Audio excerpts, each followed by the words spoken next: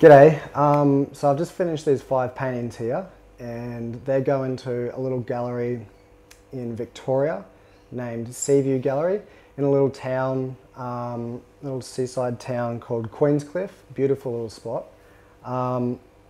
So I'm newly represented by Seaview Gallery, and so I just wanted to show you the first 5 paintings that I'm installing down there.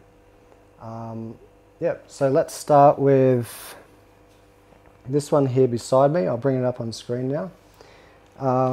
It's called Escape the Light. Just a little bit different in composition of what I've done with the colour down the bottom. Sort of I've left it very, not unpainted, but because it is a grey, it's not a white, and it's not raw canvas or anything.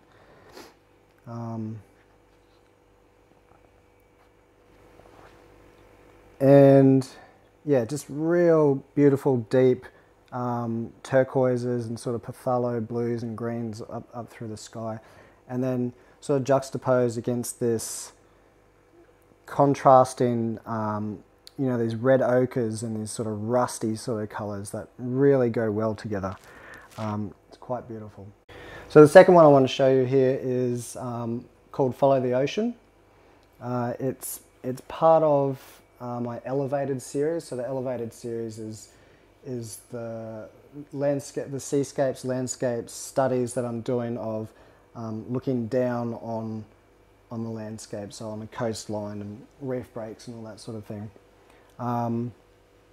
This one's, as you can see, it's just, I'll bring it up on screen now, is just a nice composition of a pretty simple beach break, but it's, you know, it's got that inshore gutter, it's got the interesting sort of sections through the part where the wave is broken and sort of coming into shore. And so here's another one called Deep Waters.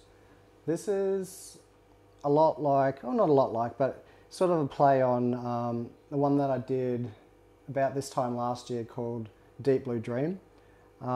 Similar sort of concept to it in I guess in composition, but you know, the wave's different, the colours are different, you know, there's quite a few different elements to it. It's just sort of a, you know, an expansion on that, I guess.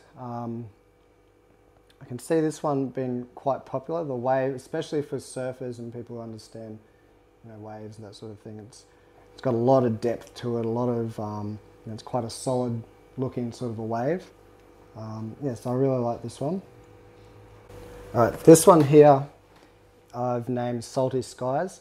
So this is one of the studies that I'm doing with really sort of drawn back, minimalized compositions, but like a super subtle sort of wave in them, and I find them really interesting. And a lot of people have been giving me feedback that these ones are their favorite, you know, their favorite compositions. So similar to Sinking in the Sea.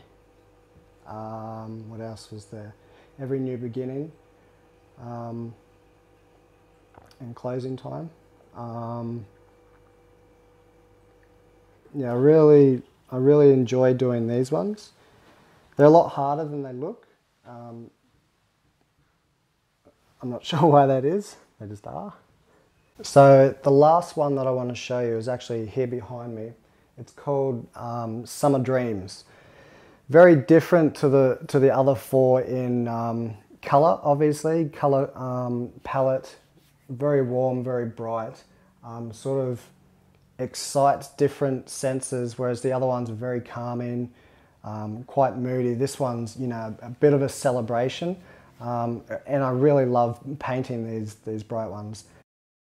So that's the 5 paintings. If you want to have a look at them individually, they're all on my website. The links are in the description. If you want to inquire about any of them, you can contact myself or Seaview Gallery, which is where they are on display and for sale. You can contact them. Their details will be in the description as well. Just a little bit more about them. They're all linen, so Belgian linen, stretched on hoop pine, so sustainably sourced pine. They're all quite large. I think Salty Skies is the smallest, but even it's quite large. So have a look in the painting descriptions for the actual sizes. Yeah, and that's about it. Thanks for watching.